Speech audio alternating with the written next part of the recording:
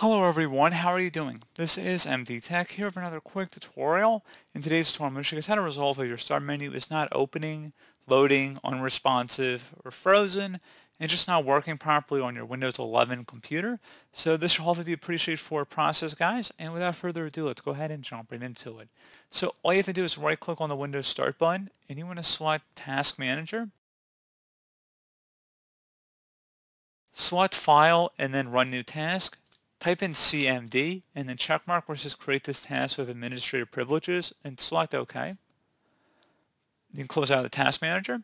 And you want to type in SFC followed by a space /scanl. Scanl shall be one word attached to that / out front.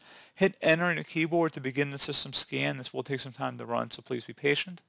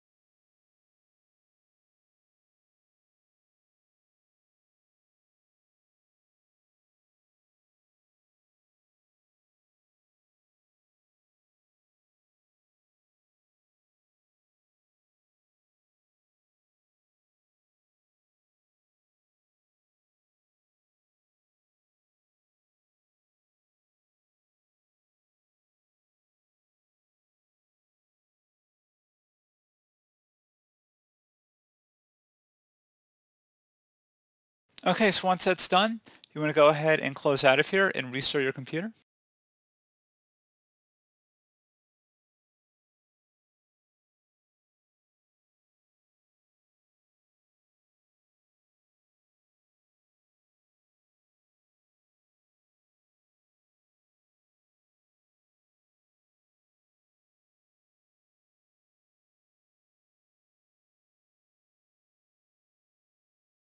Okay, so once that's done, something else we can try here as well would be to open up File Explorer. So go ahead and select that down in our taskbar. And then you want to select this PC on the left side. So go ahead and left click on that. Right click on your hard drive where Windows is installed. You can see a little Windows icon above the hard drive. And select Properties. Select the Tools tab and then Error Checking. This option will check the drive for file system errors. Go ahead and select Check. Go ahead and select Scan Drive.